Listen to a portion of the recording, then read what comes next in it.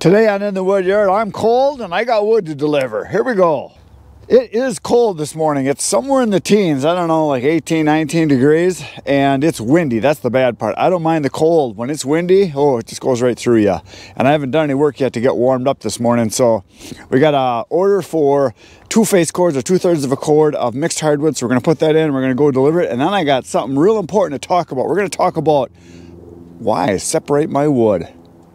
Somebody wants to know. Here we go.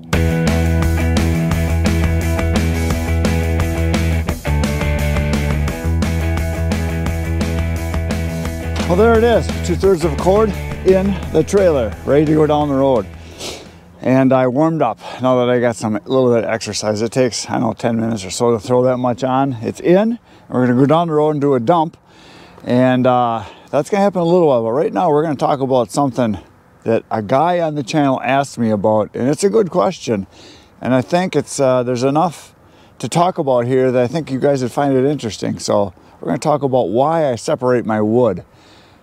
This is mixed hardwood.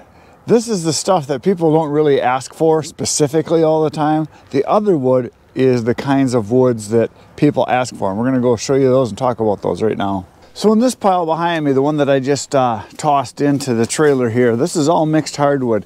And what that means to me is wood that is not super highly desirable by itself.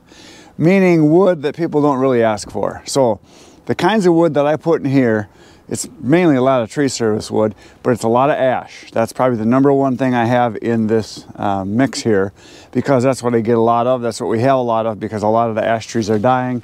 And so there's a lot of it available. So ash is what goes in here primarily. Then after that would probably be soft maple, because we also get a lot of soft maple that people are getting rid of and cutting trees down, and it's pretty easy to get. So that's probably the second largest kind of wood that's in here as far as quantity. After that is probably elm, because we get quite a bit of elm, and probably box elder. And box elder not as much, but we do get some of that. So those are kind of like the 4 main kinds that are in here. Now also there is some oak in here. A little bit of oak gets mixed in occasionally, because sometimes we'll get a stick of oak from someone, or it'll just get put in there. So there's a little bit of oak. Once in a while you get some cherry, but not too much of that. Most of that I try to keep separate. The other kinds of wood that you're going to find in here occasionally, because we do get some of it, I get a little bit of basswood, I get a little bit of aspen or popple, not too much of either of those, but once in a while there'll be a stick mixed in with a load that we get, and it gets put in here. And it is hardwood. For those of you that don't think it's hardwood, it is hardwood. Deciduous trees lose their leaves, hardwood. Conifers, evergreens, softwood. That's the difference. That's all you got to know. It's pretty simple. So that's what goes in here. Also, sometimes I will get some thorn apple in here and some buckthorn, because it gets a little bigger in some of the areas, and that's pretty darn good wood too. Sometimes I'll get apple wood mixed in here. I get an apple tree occasionally that someone will cut down, and it can be anything from a crab apple to an actual fruit apple tree that we'll get, and there'll be some in here, and every once in a while I find it in there, so that does happen. Now I might get some hackberry in here occasionally. I've seen that once in a while. Once in a while you'll get an ornamental tree, which could be anything from, like I said, like a crabapple tree to a mountain ash. There's all kinds of different things that people cut down in their yards or have cut down by tree service that will get in here. So you get some stuff that's weird sometimes. I had one the other day that I think was dogwood, a flowering dogwood, which is kind of like a crabapple tree. And the wood is almost more like a maple, I would say. It's kind of a different kind of wood. So I've seen that. And sometimes it's hard to tell what it is. So, and the other thing that we get in here, every once in a while we try not to have it in here, is cottonwood. Once in a while you get a piece of cottonwood in here. We try to keep the cottonwood separate, because that usually goes to a guy that will burn it in his boiler. And there's a couple guys that will take cottonwood, because they'll take anything. They don't care. They'll just put it in and it burns. They know that all wood burns. So that's really the moral of the story. All wood burns. So that's my mixed hardwood. Let's go over to some of the other stuff and talk about that. So in this bin right here, this is mostly red oak. There is some white oak in here also. And I have the oak separate because we have people that have to have oak. And that's the wood that they want, because that's the wood that their dad burned. It's the wood that their granddad burned, their great-granddad burned. So this is all oak in these 2 bins here that I'm walking past. There is some white oak in here too, but it's mainly red oak. And there are people that want oak for smoking also. So that's another one of the categories, is people that smoke will sometimes want a specific kind of wood because they think it makes the food that they're making taste better, different, whatever. And so there are people that will only use oak for smoking. There are people that will only use oak for burning because that's all they know is oak. You know, I think a lot of it comes down to what they've experienced in the past, whether it's family member or how they grew up, or what they hear in advertising. You know, you hear the oak-fired pizza ovens, or you hear the oak-fired smokers, and they think, oh, oak, that's what it's got to be, oak. Or we got oak trees in our yard, or we got oaks around here, so oak, that's what we should burn. And they get stuck on one kind of wood, and there's a lot of kinds of wood that are good. So there's the oak. The other kind of wood that we sell for smoking and we separate out is hickory, because we have people that definitely want hickory for smoking. That's all they want is hickory, nothing but hickory. And then we also get people that want cherry, and we keep that separate, and that's right over here. We're going to walk right over here to this pile. This cherry pile is not very big this year. Hopefully I'll be getting some more. I've got a guy that contacted me, and he's got a whole bunch of it that I'm going to be able to buy. So this is the cherry right here, and I have sold a lot of cherry over the last couple of years, probably 2 semi-loads. But this year, this is all I've got left right here. So hopefully I'll be getting some more, and I got a contact where I've got some available. So cherry is another kind of wood that a lot of people like for fireplaces. And the reason is because it burns easy. It has a nice flame to it. It smells fantastic. It might burn a little faster, not put out quite as much heat as oak does, but it's a very nice wood for burning. It's pleasant. It doesn't snap and pop and crack, which I actually like. But cherry is a really nice wood, and a lot of people like that. So there's the cherry. The next wood is right here. This is beech, and I keep that separate just because I had beech. This is the first beech I've had in any kind of quantity. I've had sticks here and there, but that beech I have right there, and then right next to it in the bin, this is all hickory right here. And again, like I said, the hickory is more for smoking, and that's the reason I put the beech with it, because a lot of the people that do smoke like beech and hickory, or that's what they want to burn with. So that's what's in there. Right next door is all hard maple. That's what is in here. And I have the hard maple separate because it is better than soft maple by far as far as heating. So this is all soft maple in this bin right here. And there's also a lot of hard maple, all hard maple, mixed with a little bit of ironwood. And that is over in this giant bin over here. And this is all hard maple in here. And we have this because I bought 5 truckloads this year, and I feel that hard maple is actually better than oak. But that's just me. And the reason I like hard maple better is that it cuts easier, it splits easier, well, just as easy. It puts out just as much heat, if not a little bit more than oak. But the big thing is it dries way faster. This stuff here, 3 months it was dry. Not even 3 months for some of it. It dries really, really fast. The ironwood is the same way. The ironwood dries super fast. And in my state of Wisconsin, where I am here, ironwood is actually the hottest burning wood there is. So I just mixed it right in with the hard maple here, because most people can't tell the difference anyway. You gotta look at the bark and the inside. But ironwood puts out, it's like 28 or 29 million BTUs. Hard maple puts out, I believe it's 25, somewhere right in there, whereas oak is 23 and 24. Hard maple holds coals really well, but the big thing is that it dries fast, so I can turn it over really fast, which is really nice. So there is the hard maple. The next batch I'm going to show you is right over here. This is birch, and the reason I have the birch separate is because there are some people that think birch is special. And for certain parts of the world, it is, because that's the best wood they have. But this wood in these totes right here is all birch. So this is all birch, this is all birch, and this is all birch. And a lot of people like it because it's pretty. I find that there's a lot of people that think it's really good because it burns so easy, and it does. The bark on it is kind of like paper, so it starts very easy. It has its own oils in it, so it burns super, super easy to start, and it's a nice burning wood, but not quite as much heat as some of the other stuff. Now, the other kind of wood is this stuff right here. This is all pine. This is red pine and white pine. is pretty much what's in there. We also have jack pine, but I don't have any in this pile. Those are the 3 kinds of pine we actually have in my state of Wisconsin. We have white pine, red pine, and jack pine. That's the native ones anyway. There is also some other kinds of pines, but they're not native to Wisconsin, so that's what that is. Now this pile over here is all mixed stuff that I'm starting with.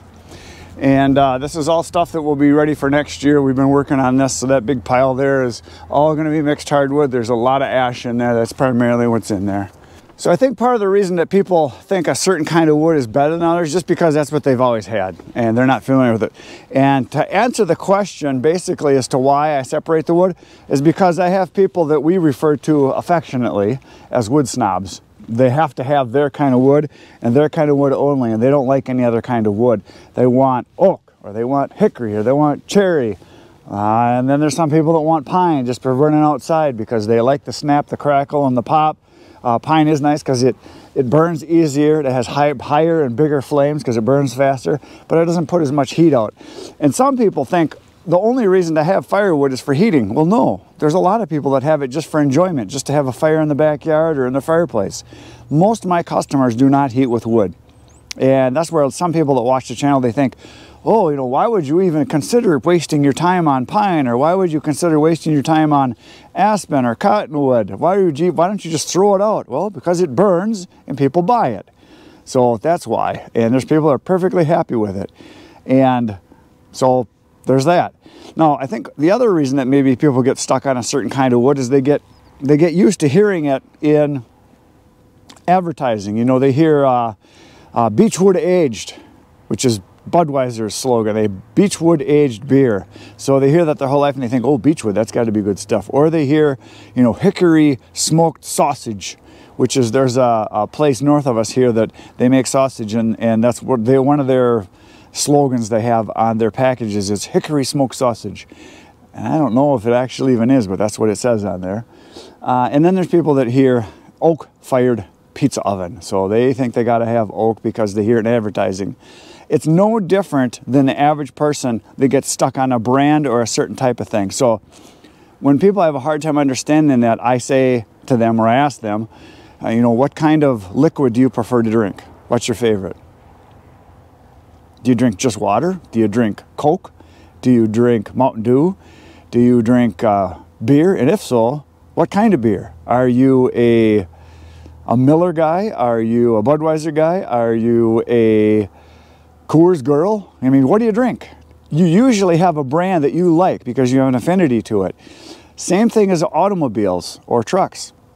Most guys and girls will drive the same kind of vehicle for quite a while before they'll switch brands because they get used to it. They like it. They're familiar with how it's designed, how it works. They have a good working relationship with the dealer they go to and the repair shop. So there's all that stuff that goes into it. So same thing as, you know, food in general. You know, what's your favorite food? And when was the last time you had it? And are you going to have it again? Generally, there's certain things you like and you stick to it. So that's why I separate the wood. It's not because I care.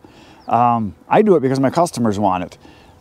If it was up to me, I would keep the pine separate just because I like that for campfires, and all the other stuff I would just mix together. That's what my brothers both do in their firewood, because my brother Ken heats with wood, so does my brother Eric. They just throw all the wood in a pile. Yeah, it might be separate because they cut it at certain times and have a pile of oak and then a pile of something else or whatever, or hard maple, or a pile of pine, and that's what they burn. And they might grab from one pile or the other depending on how cold out it is. And when it comes to picking out wood in a pile, I can look at it, identify it. Most people can't. I know exactly what it is, mainly because I handle it so much, I see it so much, whether the bark, the interior, you know, the grain structure of it, as far as how the grain of the wood is, or how it smells. Sometimes you can tell by that. And if not, I pop it apart, split it open, and you can look at it, and you can get a better look at it if it's something that's weathered, or you can smell it, and you can kind of smell what kind of wood it is. Every wood has a very distinct smell. So, yes, you could just mix it all together, and you could sell it that way. And there are people that do that. I know of a couple places that's how they sell their wood. It's mixed hardwood. That's all they have. It's all mixed together, and it's a little bit of everything. But I find there are people that have an affinity to a certain kind of wood, or they know that oak is a better heat producing wood, or they know that hickory is a better smoking wood because that's what they've used, or they know that pine is great for outside campfire because it does burn easier, it has higher flames, it's got more snap, more crackle, more pop, it burns faster, so you can get up once in a while and poke the fire and throw another log on. So it's more of an active kind of wood because you got to put more effort into it. And that's probably one of the reasons why a lot of people think that pine or aspen or cottonwood or some of the lower heat producing woods are no good and a waste of time, because you have to put more work into it to actually get the same amount of heat out of it. Because a lot of people don't realize this, but all wood basically has the same BTUs per ton. All wood has the same BTUs per ton. So what that means is if you took a ton of oak, you would have a pile that would just, we're just going to say, for instance, say it would be a half of a cord of oak. And for the amount of BTUs that would produce, you take the same amount, 1 ton of pine, say white pine, you're going to have more than probably a full cord, because it has half the BTUs. It has twice the volume of what oak does when it comes to the wood itself, because it's a lighter, not as dense, more fluffier wood, so to speak. It's got more air in it, so that's why it burns faster. So I don't know if this helps anybody, but I just thought I would talk about it because a lot of people have asked me over the years, you know, why don't you just mix your wood into all, why separate it, why waste the time? Well, oh, one other reason I just thought of, I didn't think of this till just now. Oak, specifically. I have that separate because it takes a lot longer to dry. It's a much slower drying wood. White oak dries slower than red oak, and red oak dries slower than almost all the other wood. Hickory is probably second behind oak as far as slowness of drying. Then after that, everything else is pretty darn good. Most everything else dries pretty fast, especially if you get it split. If you get it split down to where 2, 3, or 4 of the sides are open and there's no bark on it, because bark is like skin and it protects the wood, it keeps the moisture in. That's something that you got to think about. So turnover is huge for me. That's why I don't really care for oak. Even though a lot of people want it, if I had to pick one wood that I could only have one kind of wood to sell, it would be oak. Not because I want it, not because I like working with it, not because it's light, not because it is my favorite wood, it's because of what people want. So in my firewood business, I do what people want. That's why I separate the wood. Now there's a lot of people that don't care. They just want one thing. They want wood that's gonna burn now. They want dry, fully seasoned, ready to burn right now wood. That's what they want. And that's what the wood that I sell is. So there's the lesson for today. Let's go make a big steamy dump.